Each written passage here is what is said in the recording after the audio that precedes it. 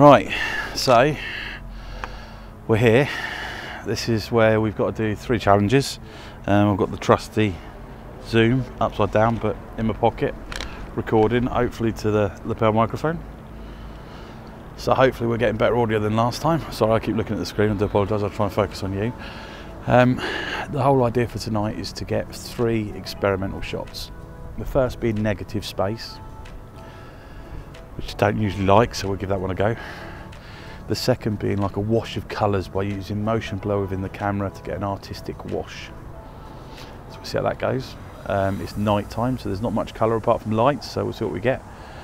And the last being a shot where we use the camera as if it was an old camera, so the only control we have over the exposure is taking the lens cap off and on again, and we can use a manual flash, which we've got to trigger if we want to use it.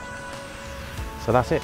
So we're by the Odeon Cinema and also the Waterside Theatre, which you can probably see down there. So good old Aylesbury. Anyway, that's me done, so I'm gonna get out there and see what we get.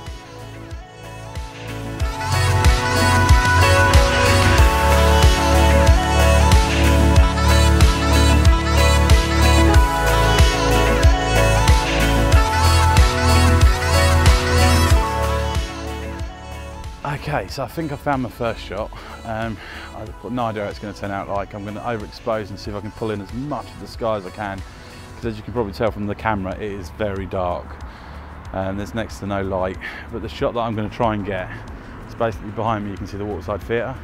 So the plan is basically to take the Waterside Theatre and use it like a peak of a mountain, get it at the bottom of my screen and use all the sky as the top part with the negative space.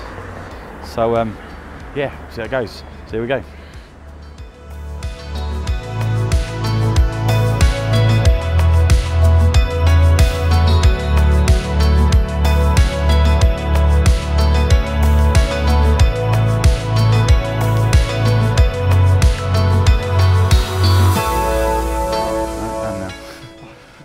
Right, so we're on the high street. This is actually the second attempt. You never saw the first one. And there's Paul. He's following me.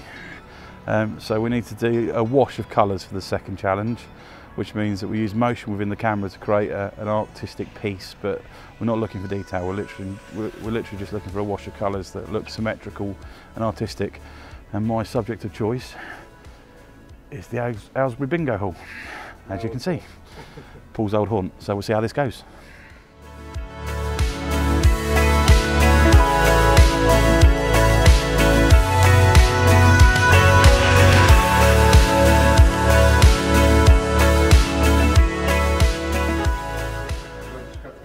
Okay, Paul's just come to get the flash, because what we're going to do now is we're doing a different type of shot. This one is basically an old style photo replica. So yeah, what Paul's told us we've got to do on this one is we literally have to treat the camera like an old camera. So we have to open the exposure, or start the exposure, uncover the front of the camera. Oh, I got blinded by a flash there. Uncover the front of the camera and fire a flash where we want the subject to jump out manually, and then cover the camera again. And to do that, we're just going to put the lens cap on and then take it off again. And then it has to be black and white, so we have to desaturate it in post to make sure that it is black and white. So we're going to do a shot each, and we've got to give it an old school feel without any editing. Paul doesn't like editing, so we'll see how it goes.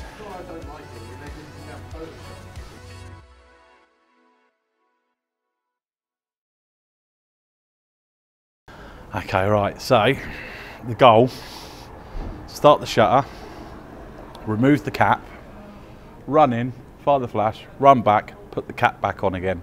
And that's my manual exposure with a bit of flash. So that's what I'm doing, but we'll see. So here we go. I'm going to try and keep it on for fun, laughs and giggles.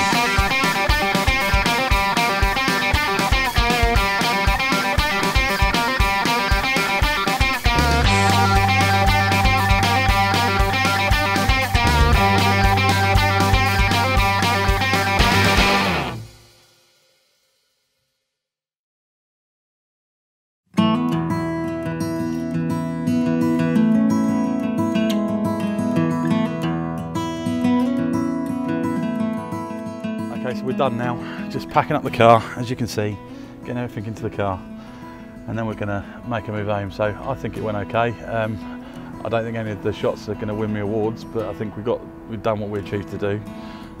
Just did it for the glory. And next time it's my turn, yeah? Yeah. So you heard him say that. No, hold on, we had one Next time tonight. it's my turn. Yeah, but it's normally your turn. It's normally your turn. It's not true. So anyway, I'm just going to tidy up, head off home, and thanks for watching. Whoop.